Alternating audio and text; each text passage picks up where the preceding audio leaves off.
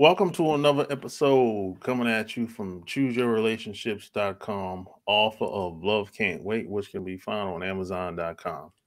Today I have a special guest. She's an integrated therapist.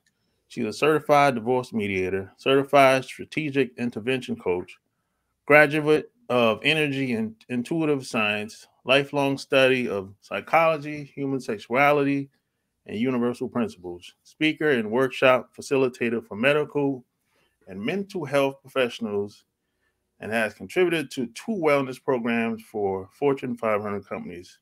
She also has a new book coming out called Feeling Like Your Marriage is Dead: How to Create Love for a Lifetime. And she has a podcast that I really like called The Love Shack Live, helping couples rescue their relationships. My special guest today is Staci Bartley. Welcome to the show. Oh, Sharp, it's great to be here. I've been really looking forward to this conversation. So thank you so much for allowing me to participate and contribute to your listeners. I really appreciate that. Yeah, same here. So where are you from originally? Well, so I was born and raised in the wonderful state of Utah. And I know the minute I say that, people go, "Is she Mormon?" And the answer is, yeah, I was. I was born and raised in the LDS faith, in the Mormon religion. And that's hence why I also have 6 children. I just need you to know I was on my way to the promised land. Okay, so I was doing my part, people. I'm currently living in Northern California, Sacramento to be exact, with my husband, Tom. And we have 8 kids together. He has 2. And of course, I brought the big package along with the 6 incredible kids. And we're just expecting number 13 grandchild. So we call us a party in a box. Yeah, party in a box over here, right? The party starts when we show up and it ends when we leave. Yeah. So how did you get started? On this journey? Because I know everyone has a different path, a different start. And, I don't think that you were a young woman, in college or in school, and you said, you know what, I want to be a relationship expert. I don't think that was the case. Correct me if I'm wrong. No, well said, Sharp. As life takes its twists and turns, right? There's a wonderful quote that illustrates this beautifully that says there are 2 days in a person's life that are celebrated the most. The first day is when they're born, and the second day is when they discover why. And that it is, both are journeys, right? And that was certainly my case. I did go to college. I did a lot of college, but not in the traditional way, because I fooled around and got pregnant at the age of 17 with my high school sweetheart. And so time I was 18 years old, I was married and had a house and a daughter, and 19, I divorced. And by the time I was 20, I was married again. I was going to do it right this time, according to my religion, and I was expecting baby number 2. So I really thought in my life journey that I was just going to be the best mom out there. And that was kind of the paradigm that I was raised in. That's what a good Mormon girl does. And at this point in time, I had a lot of shame and self-beat up about what I had just put me and my family through by getting pregnant outside of the religion. That is not, if you're wondering, that's not a tenet. You don't have sex before, marriage in that paradigm. It is in many. And so I'd really blown that to heck in a handbasket. So I was trying to pay penance and repent for my second round, and I was going to get it perfect. And I was going to check all the boxes and be the best mom and best wife. And we were going to do, the tea of getting to the temple and praying and prayer and all the things you got to do so that I could somehow redeem myself from this experience. Only to find myself 13 years later, depressed and shut down and struggling with life. And I was really hard on my husband because, it had to be perfect. So I was probably a really big pain in the ass, really. And come to find out, he started kind of going out and drinking and coping in ways that were also not true to our religion. And I felt like my whole eternal family that I was dedicating my life to was spinning out of control. And finally that ended. And that was the moment where you asked me the question, how did you start to do what you do? And that was then when really I was just trying to figure myself out. I was trying to put my own wheels on and say, okay, I checked all the boxes that I was told to check about marriage and creating long, sustaining, lasting love. Okay, that didn't work. Like that didn't take, and I felt kind of betrayed. I felt betrayed by my religion and what I was taught and all the principles and precepts that I was told were going to make for a really great life and a sustaining relationship. Because I did them to the T, and then it didn't work. And so then it's kind of like you have this experience, as many of us do in our late 30s and 40s, of my foundation being crumbled. And I had to go back and kind of decide, okay, this worked. I believe in this. This is true for me. And I got to throw this out. I got to be done with this. This doesn't serve me anymore. And that took many years for me to put together. So that's basically how I became a relationship person, with all of its twists and turns. I got into therapy. I stepped out of therapy, thought I was going to be a doctor, started attending, a nurse practitioner nursing school. So I learned a lot about the body, and I loved it. And then I got pregnant, and the whole story continues as it's a weaving journey. I became a divorce mediator before I became a relationship person, and thought, I love that work, but gosh, people need help on the front side, not just the back side. And as the story goes, it wove me to the place that I'm at now. And I ended up meeting my husband, and a lot of the final pieces, ironically, came together when I was terrified of falling in love again. And I had been 15 years raising my family after my second divorce. I spent a lot of time, and like so many of us do, say, screw that love thing. I ain't doing that again. Right? I'm an independent woman. I don't need no man. Yeah. Hell with that. And I spent 15 years being true to that until I met my husband. And we can dive into that whole story if you want to, but in a nutshell, that's kind of what happened. And so the frameworks, for the frameworks that I use in my work right now, were born out of my own desperation and need, and then confirmed and validated by science and traditional college and learning and those kinds of things. So I'm not quite sure what part of the journey I want to jump into at this point. No, which part piqued your interest? And we can do. What's a divorce mediator? So a divorce mediator, a lot of people don't realize that mediation for divorce is available. And it's the step before you lawyer up. Oh, okay. So we take you through the same process of getting a divorce. But the thing that's really cool about mediation is that the couple gets to make all of the agreements inside of the contract, or shall we say the resolution plan. And so the mediator helps to have those conversations and guides them through the divorce process, so you can do what's best for your family instead of allowing a judge to do that for you. Typically how it's done is you lawyer up, and then you basically go for the judge, and he says, okay, you're going to get this and you're going to do that, and this is how it's going to roll with the kids. With mediation, you can define that for yourselves between the two of you.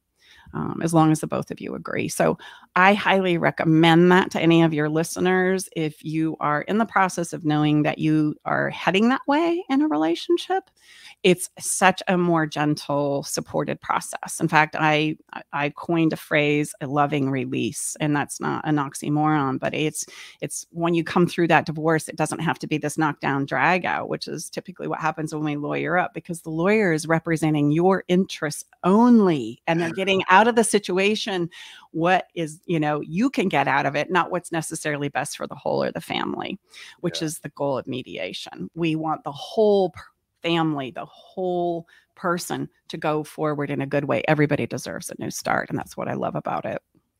Yeah, that sounds better than the lawyer's taking off. Oh my God. Well, and here's the thing, you have nothing to lose, because if it goes sideways, you're going to lawyer up anyway. That's your next step. Right. So if the communication is so broken down and you're really wanting to give somebody the screws that bad that you want to take it that far, there is the legal process where everybody can lawyer up. But man, if you don't have to go that way, oh man, don't do it. It's not pretty. I always say when somebody pays, everybody pays. Oh yeah. Yeah. So do you recommend people take some sort of therapy before they get married? Mm-hmm. Yes, and I recommend that even long before marriage, you do some kind of a therapy, and therapy kind of has like this Debbie Downer like feel to it. Like, man, if I if I got to do therapy, I must be really screwed up. Yeah, exactly. How did that happen, you think? How did that happen? Oh, because we had a lot of judgment and finger pointing way back in the day about people who were mentally challenged and couldn't figure life out and couldn't be successful. And so we would label them all kinds of things historically. And it goes as far back as, you know, in study of civilizations, the 10th, 11th, and even 12th century. So it's just kind of this silly narrative that's carried on. And I think as we're evolving and transforming as human beings, that's starting to kind of, we're starting to realize that's just a bunch of BS. Yeah, exactly. Here's the thing about therapy. In my world, if we're going to be good lovers, then we need to get good at loving. Yeah. Just as if I wanted to be a race car driver, or I wanted to be an entrepreneur, or I wanted to be a good chef, I know that I would have to learn some skills, and not only learning them, but practice them a lot before I gain a mastery. And love and relationships is no different than that. If we want to be good lovers, we must love and practice. And guess what? Just like all of those journeys I just mentioned, it's going to be messy. You were going to so screw this up because we don't know what we don't know. So we're going to get better at it as we go. And unfortunately for most of us, we start relationships and have this expectation and our idea about how it's supposed to go. And when it doesn't go that way, we make up all kinds of crappy, awful, horrible stories about who we are, about who other people are, and about relationships and love itself. So we never allow ourselves to go again, which just ensures that you're going to continue to be a crappy lover for the rest of your life, right? Opposed to saying, okay, what can I learn here? And so we need to study relationships at least as much as like driving a car or making a batch of cookies, for God's sakes. Like, we have to study this stuff. And if we want to call it therapy, great. But I just want to encourage everybody, get some education about how relationships work and the skills that are necessary to navigate it. And what that means is you're going to have to do some reflection, yes, inside of yourself, but also there's a tremendous amount of aha moments without hashing problems when we understand just how this plays out human behavior wise, right? How do we create connection? Why is intimacy so hard? Why is it difficult to be vulnerable? There are answers for all of these questions, right? And when we understand the answers, it doesn't seem so scary anymore. So relationships seem to be like this, ooh, gosh, don't go there. Don't open the closet. No, open the closet. That's where all the good stuff lives. Yeah. I always say, the same energy you put into that job or your career, take that same energy and put it in your relationship and see what happens. I love that. And then I would say to you, but how do I do that? I'm terrified. I don't know what to do. And every time I step up and I try, I go, oh man, I can't be successful here. And I make up a whole bunch of things about why that's the case. And so I give up again, right? It's not like you get a coach for business or a coach for creating a great show or podcast. And they say, okay, do this and then do this and do this. And if we think about any journey in the beginning, we were like, what? Oh my gosh, I'm so scared. I don't know. And then if you have somebody that's saying, okay, no, you got this. Okay. Oh, here's where you need to tweak that. Right. Okay. Now go again, try again. We can be successful at that as we practice. So you've got to tell me what to do, because all I know is what I've been taught, and I will do what I know to do until I know differently, which is hence why, okay, we know we need to spend time. We know that we need to talk. We know that we have these emotions or these feelings as a byproduct of being in love. Like, there's no more of an emotional journey than a relationship. Like that is about as emotional and touchy-feely as it gets. And on the front side, when I'm all excited to get in, I love that part. And then when all of my problems come up and all of the things that are not working for me start to pop up, I don't know how to talk about them. Like I don't have any resourcing for that. And what I have been taught to do, what have we been taught to do? We're all really good at it. Get the hell out of Dodge. We shut down. And then we go to this old fashioned skill of if I don't say anything, it's going to go okay. Or the other favorite is just go along with what they want. And it's going to be fine. Right? Because we're like, please, please, please work out. Yeah. That's usually what happens. And then when that blows up, right, then we don't know what the heck to do, right? So it's safer to hide in the closet. I get it. I don't make me come out. Don't make me talk. Don't make me go there because I say the wrong things or you take it the wrong way. And now what do? I'm lost. I'm at a loss. Yeah. How did you get over that? I guess that hurdle of, hey, you've been married a couple times early, and then your husband now comes along. How do you? And some people be like, I don't know, man. You're a great guy and everything, but I don't know. How did you mentally get over that, or get past that, or break through that? Well, Sharp, that's a really good question. And I want you to know that I'm no different than your listeners out there. I kicked my ass for a lot of years. I went through a lot of like self beat up and guilt and shame. And I really made up that there was something wrong with me, that as much as I wanted to be in a relationship, I just wasn't cut out for me. And when I turned into that independent woman that didn't need no man, as many women do, we step into that feminist movement. Like, wait, don't be bringing that shit over here. And guys do the same thing. Yeah. I spent 15 years in that place. And so I need to tell you a little bit of backstory so that you can understand how it is I got over the hurdle. And I have to take you back to 1976 when I was a 14-year-old girl and my sister was getting married. Mm-hmm. And the reason why this becomes significant is that was the day that for the first time I met my husband. He was 21 and he was showing up to my sister's wedding. He and my brother-in-law are the best of friends. They have been since fourth grade. Myself as a 14-year-old girl had grown really, really weary of all the chaos that was going on inside in preparation for this wedding. And I found myself sitting on the front porch of my home, just taking in some sunshine and wanting to catch a breath of fresh air. When across the street, out of the car, jumped, 4 guys. And there was one in particular that I saw and locked eyes with and went, oh, man, I want to meet a man like that someday.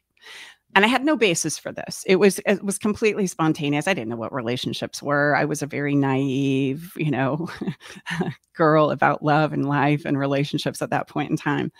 But I kind of stalked him throughout the day, and I'd make sure that we were kind of like sitting close and I'd watch what he would do. And we never did formally meet, but through the rest of my life, this had been like an earmark or, as we mark a page of an experience, that was always something that kind of came with me. And so, as you know, and I've shared, 3 years later, I found myself pregnant. And a lot of that was because of naivety, not being able to talk about it. I just want to say that. Because that wasn't allowed in my family. And so I had a girlfriend tell me, hey, you just need to douche after you have sex and that's it. You'll be fine. We both got pregnant in the same year. That's what's hilarious about that. Right. So, okay.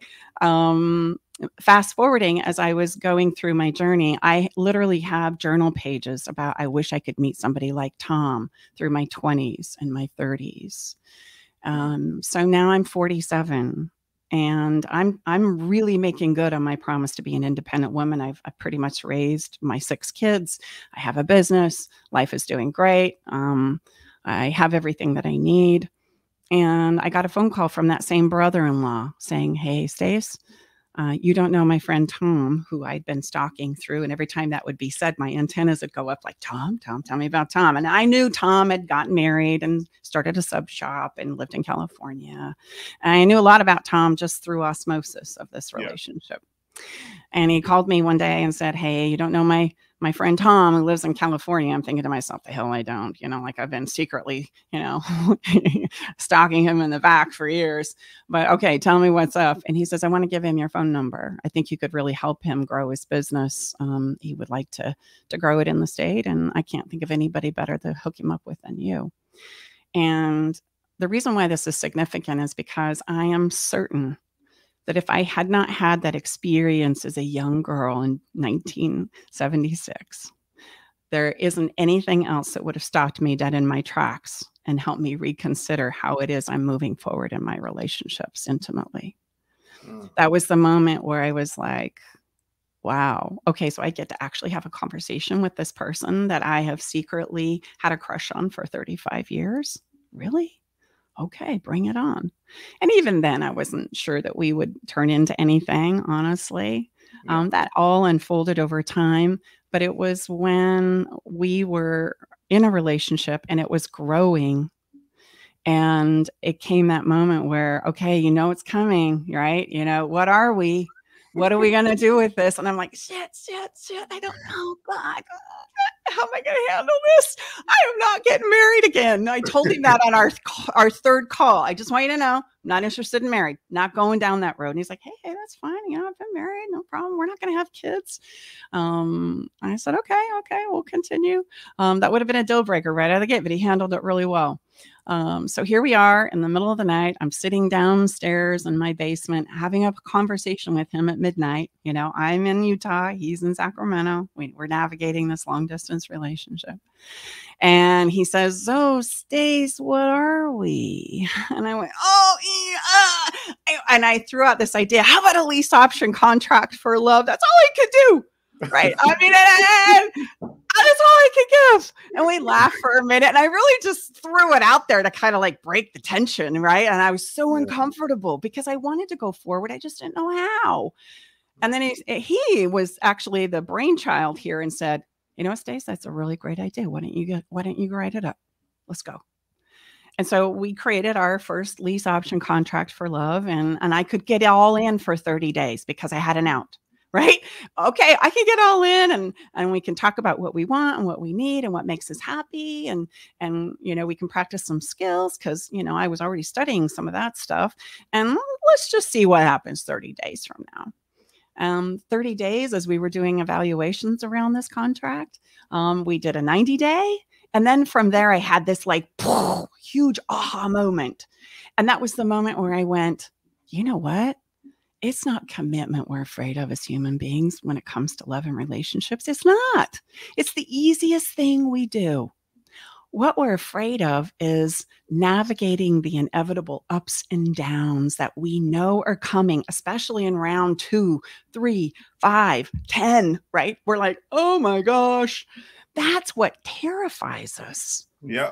And so once I realized that I had the ability to do that, I wasn't afraid anymore. And in 2012, we ended up getting married. We've been together 11 years now. So, yeah. That's a great story. Yeah. And so that's what prompted us to kind of take this online. And then I really doubled down in just a lot of the skills and frameworks that we teach. So I don't want you to think of me as therapy. I want you to think of me as a place where you get to come and learn about relationships and about the skills necessary to navigate your way through anything. As that old saying goes, I want to teach you how to fish. I don't want you to need me. And I also want you to see the beautiful truth in the story is that there's nothing wrong with us, right? That we're not broken. We know how to love. We just need to be taught how to do it in a way that works. That's all. Yeah. So did he have some input into the podcast and the books and everything else that y'all doing today? Tom loves to call himself the guide on the side. He says, Staci's the sage from the stage, and I'm the guide from the side. And in answer to your question, absolutely. We bounce frameworks and ideas off of each other, and really we teach and create these things that we develop for our own relationship. So we are living what it is we teach, and we're constantly tweaking it and refining it in our own relationship because we have lots of places to practice, right? And when we find something that works, we roll it out to our clients, and then we add it into many of our programs that we teach and work online. In addition to our book coming out, if I may, we're really wanting, and if your listeners have any insight on this, or you too, Sharp, I would love for you to tell me what you think you need to make the journey of relationships successful. And when I talk about that, I want you to think about it from the place of fun and from the place of joy. And there's a concept here that I just want to point us to, that if we get our needs met in relationships and we know how to put our problems on the shelf and have a good time, we're going to want to stick around. Because the reality is nobody wants their relationship to end. It's hard, right? No, so I don't. Yeah, and we all do the very best we know how. And so we're adding some products coming up here too, once the book is launched, to just help people put their problems on the shelf and go and have fun. So what comes to your mind when you think of that? We're currently in the process of just tell us. Reach out and tell me, because I would love for you to tell me what that would be, or what you think would make the journey easier sometimes when we feel like we're shutting down, giving up. Yeah, sure. I'll let you know. Yeah. So but initially, how did you and your husband know that y'all could help other people? Well, I started studying therapy back in 1996, and ironically, through this whole journey, I'm kind of weaving in and out of that by helping people, not necessarily relationally, but I started to have this realization that everything comes back to relationships. I didn't know that on the front side. It all comes back to relationships, really. And I used to get so pissed when people would say, "Well, Stace, when it comes to love, all you got to do is love yourself," and I'd go, but I don't. I just wanted to throw a huge fit. How do you do that? Oh, you'll figure it out. It's fine. Mad. I hate that. I hate that too. And the other one I hate is, tell me how that makes you feel. Oh, that's terrible. I don't know. I'm not spending any time there. So now what do I do? Am I just sunk? Do I just have to toss the whole idea out of being in healthier, thriving relationships? And I just want to say, no, absolutely not. We should learn this stuff in 3rd grade so that we understand it's normal for us to have an emotional body and a physical body. And then that's our navigation system. And we've never been taught how to use the darn thing. And so we end up, really, really smart and thinking it's got to be completely logical, or we're drowning in our emotions and we don't know how to turn it off. And those are great examples of just being out of balance. But we have the capacity to do both. Yeah. So how did y'all come up with the concept of the Love Shack? Well, first of all, I've always loved the B-52 song. And when it came down to it, it gives a sense and an experience of it's fun, it's light. I think so much of the time when we talk about relationships, like, we're going to talk about relationships today, and we all go, dun, dun, dun. Nobody move. I wanted to bring this idea of it doesn't have to be like that. Right? It can be an enjoyable experience. I mean, otherwise, why would we do it? Why do we want it? Why do we seek it? And so I wanted Love Shack to be a place where we could all get together and gather. I love to do that anyway, and have conversations about love and relationships and sex. And I want to have the relationships that are uncomfortable too, because those are the ones that teach us the most. We have to go there. Right? We need to go there. And as you had said in my introduction, and thank you so much for that, Marriage is Dead is the name of my book, not because I'm anti-marriage, but because we need more than marriage. And so we've got to talk about the pitfalls of marriage. And we've got to tell the truth about, a lot of people who eke out a long-lasting relationship are not happy and are not thriving. And if you look at the numbers and if you look at the data and the research, statistically, that is the case. More than 80% of people who have been married 20 plus years are miserable in their relationship and living separate lives. Nobody wants to talk about that. Don't uncover that. Don't go there. Well, wouldn't you want to know why? And if I did understand why, wouldn't that help me become better at this? Yeah. And wouldn't it be lovely to not buy into the idea and the myth that marriage is going to guarantee me that this is going to go well? Yeah. A lot of people are trying to model exactly what their parents did or what their grandparents did. And I always say, I said, look, I'm not like my parents. Not even 50%. I'm not like my dad. My dad was better than me. I'm sorry. Look, if I could be at least 50% of my parents, I'd be happy with that. Wow. So it's just a different, people are different today, and it's a different time, it's a different environment. Now, of course, I take certain principles from my parents and my grandparents, and some of it works, some of it doesn't. But to say that I'm going to model everything that my parents did, oh, that's not going to work today. That's so brilliant of you. It's just not going to work. I totally agree. And we don't take into account this idea of evolution, right? That of course it's going to be different, right? It's always going to be different. And more importantly, what makes us feel solid and whole as a human being is to validate who I am, right? And not try and be like somebody else. One of my favorite quotes from Leo Buscaglia is, be yourself. Everybody else is taken. It's like somebody else is always doing that. If you're going to try and be like somebody else, well, then you're a copycat and you're never going to be as good as the original. So, stop it. Don't do that to yourself. Right. And another one, speaking of Leo, who I just love, he's unfortunately passed on now, but has been a huge, significant impact in my life and the work that I do, is he says eloquently, most of us are strangers to ourselves, asking other strangers who are strangers to themselves to love us. Yeah. Right. And so then relationships take on this very insecure place where I need you to love me because I can't love myself, or because I can't find a foundation within inside of me. And that was me for a really long time, quite honestly. Yeah.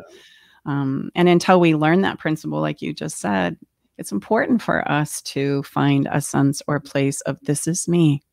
This is me. This is who I am. And it's going to be different than everybody, including my parents.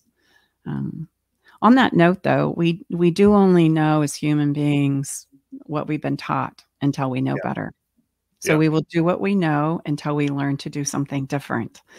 Even if we know it doesn't work, right? Yeah. Even if we know it doesn't work, if I don't know what else to do, I will keep doing that thing. Yep. Yeah. So that's why the skills and the practice and all of that, just to expand our paradigms and our thinking, is so important and valuable to us as humans. Yeah. So tell the listeners, when does the book come out and what it's all about? Oh, I'd love to. It comes out on my birthday, March 30th. I thought that would be appropriate. The book is it starts off as an exploration of marriage and all the different paradigms and history of marriage and where it comes from, dating back to the 10th century. It's fascinating because we start to go, wow. Now I'm starting to see and understand why I have the views and the beliefs that I have about marriage. And then that's a pivotal moment, because then we can start to examine it in regards to what works and what doesn't work for me. And again, I'm not anti-marriage. I'm not. But I think it's important for us to understand why it is we insist on driving ourselves into these places that maybe really aren't us, right? And if I don't rely on marriage to be that guarantee, what else can I do to ensure lasting love and relationships? Because marriage isn't going to do it for you. I'm here to tell you there are thousands or tens of thousands, if not millions, of people who've tried that path. Right. But that's, again, what I just said. We do what we know, even though we know it doesn't work, because I don't know what else to do. So we've got to explore, okay, Now, what are we going to do? And the book takes us on a journey of sharing my story, but also teaching just some foundational principles about relationships and what they are and how to navigate them, with some exercises at the end of the book I call emotional weightlifting. Like, we got to get better at this. We got to get strong here. We got to condition ourselves. And so there's some exercises at the end of every chapter so that you can, do an emotional push-up. Just try. So I intend it to be a story of hope, that regardless of where you are in the relationship journey, you come to this realization that there's no such thing as a failed relationship, because every relationship that you have ever been in or ever will be in is contributing to who you are and who you're becoming. And that's the whole point. That's the whole point. So we can have love for a lifetime. We all can. We just need to know how to take what works and learn from what didn't, right? Realize that we created it in the beginning. So those things we miss, we can bring forward and take with us. And then we go again, because I know if you go again, you're going to get better at this thing we call love. We all have the capacity to be great lovers. And that's my flag, and that's my point of view, and that's my opinion, and I'm going to stick to it. I'm pretty firm on that one. So where would people go to follow you and to get the book when it comes out in March and everything? Well, the easiest place to go to learn all the many things that we offer in a way of serving is my website, and that's stacibartley.com. On that page, you'll see our show, you'll see some free workshops and classes, you'll learn a lot more about me, probably more than you ever want to know, and then the book will be coming out on Amazon exclusive for the first several months. So that's where you can find the book, but we'll also have a link to that on our website as well. There you have it. Like, share this episode. All links will be found in the show notes. I'm so happy you came on. Maybe we can do this again some other time. I would love to. Anytime, Sharp. It's been truly a delightful experience to share my story. And I look forward to learning more about you too. Sure. So tell me what you think below. Until next time, we out. Peace.